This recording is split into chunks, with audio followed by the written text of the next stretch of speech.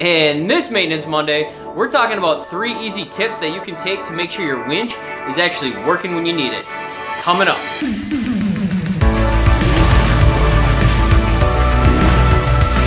What's up everyone? Chris here with Midwest ATV. So today is Maintenance Monday and we are going to talk about a couple things you can do to your winch to help it actually stay functioning when you need it.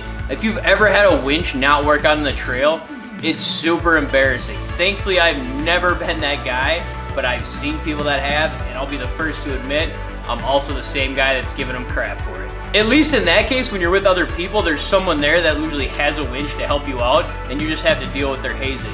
However, if it's only you and your winch, or you and one other person, and nobody's got a winch, you're pretty much screwed if that thing stops working and you need it. So we're gonna go over 3 things to basically just make sure your winch is still working properly when you actually need it out on the trail. And the third thing we're gonna cover is really only one that I personally recommend doing when you're gonna store it. So I'll normally do it once a year in the winter time. Even though I don't store mine in the winter, I really only like to do it once a year.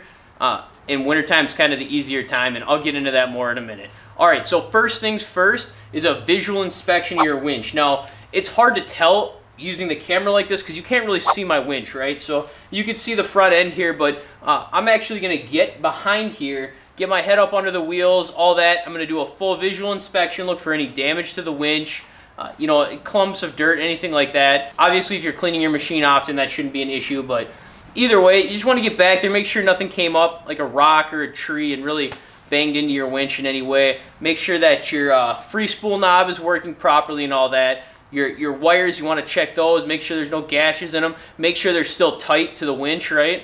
That no nuts are getting loose or anything like that that might pop off soon. Cracks, dents, anything like that that might somehow have an impact on the winch. So I'm going to go ahead and check this, and then we'll move on to step 2.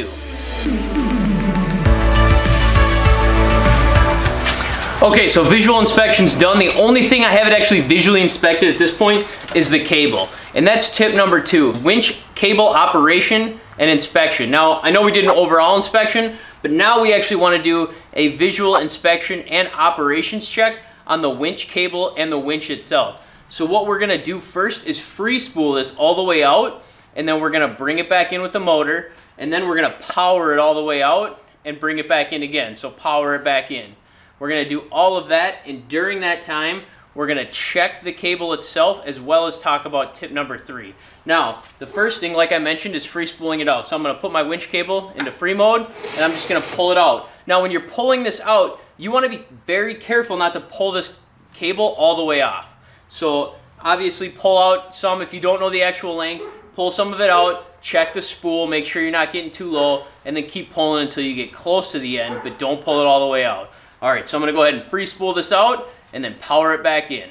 Okay, so as you can see, I've got the winch cable out. I just pulled it out. It's a little bit of a mess, so what I'm going to do is I'm going to pull it straight out, and during that time, I'm going to do a visual inspection like I mentioned earlier, and I'm going to clean away all the debris that I can find on here. So there's little dirt spots and all that. I'm just going to take a wet rag for now, just a damp, not wet, just damp, and I'm going to run it along here and clean this all off.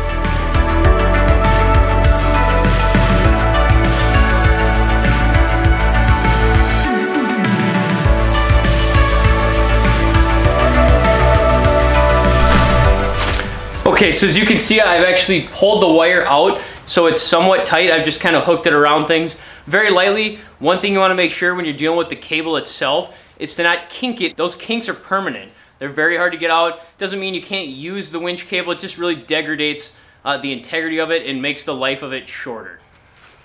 Now what I'm going to do is I'm going to power it back in. Now, I'm going to be careful when I power it back in, but I'm not going to take as much time because I'm going to power it right back out again. During this process, though, you are going to want to have some tension on the line. Don't just let it like power in on its own. Actually, at least hold a little bit of tension on there. All right, so we've powered it back in. Everything worked fine. Really good sign, right? So now what we're going to do is we're going to power it back out. And then at that point, I'm going to talk about the 3rd tip, and we'll power it back in and be done. Okay, tip number 3, lubrication. I don't know why I can't say that without giggling. Apparently, I'm still 12. When I refer to this, I'm talking about wire rope, all right? Again, not synthetic rope, which is a great option for your winch, but in this case, this winch still has wire rope on it. So with that said, there's a lot of debate on if you should be using lubrication or not. I did a bunch of research on that because I've always kind of been pro lubrication, and I know a lot of people aren't. I can't say it without laughing. What's wrong with me? So after doing a ton of research, I came to the conclusion that you should use lubrication on your wire rope. However, you don't need to do it all the time. So just because you go out on the trail once doesn't mean you need to lube it up, if you will.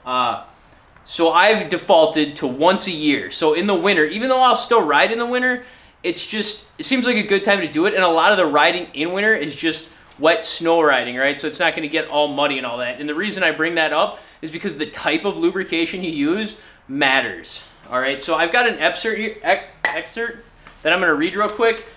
In the lubrication that I use is CRC, chain wire rope lubrication. I'll put a link in the description below to write to Amazon. Again, they're not sponsoring. I wish they were sponsoring this, but they're not. It's just really good lubrication to use for this type of environment. All right, so I do want to read this though because it is important. What you use matters. If you use the wrong type of lubrication, you're going to get so much mud and gunk in here, it's actually going to cause more of a problem. So you don't want to do that. So the excerpt I found that I think is a great, I guess if you will, explanation / instructional is from pirate4x4.com.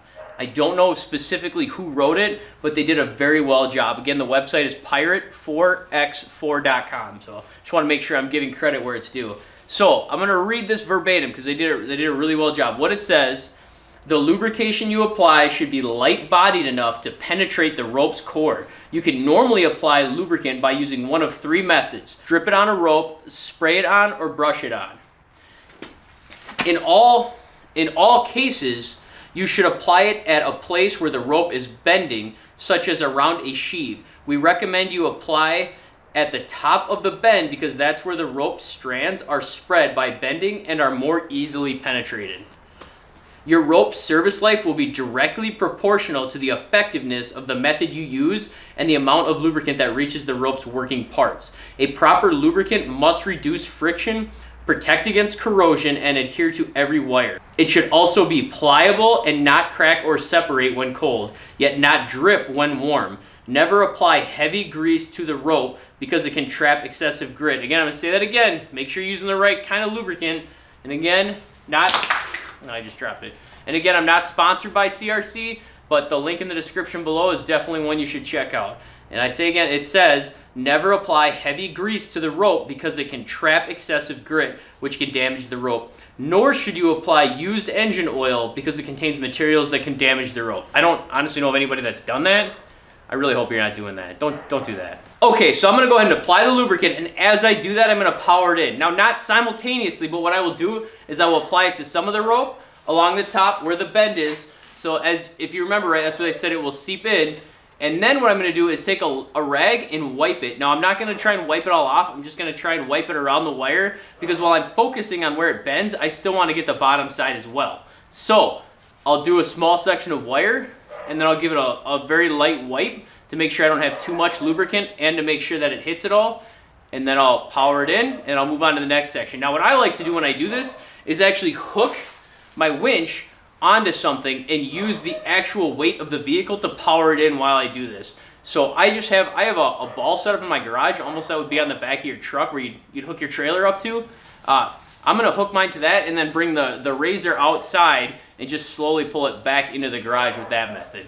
If you don't have any system like that, you can still hold it. Just make sure when you power it in that you're holding tension on your actual rope and that you're dispersing the cable across the entire spool. You want it nice and even. You don't want to just clump it all on one side, so you got to make sure you're going back and forth along the spool. All right, so I'm going to go ahead and do all that. And if you can hear all these dogs in the background, I apologize. Apparently the neighbors' dogs are losing their minds today.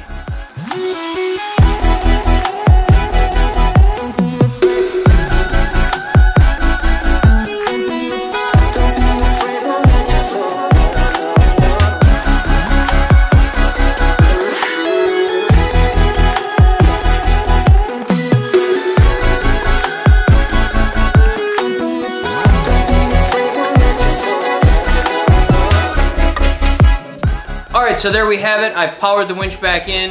I've parked the RZR again, and we're good to go. All right, so real quick on what we did a visual inspection. We checked the winch rope in operation, both Freespool and power, and then we lubricated the rope. And again, lubricating the rope, I did it once now. It's middle of November at this point. I'm not gonna do it again until at least spring.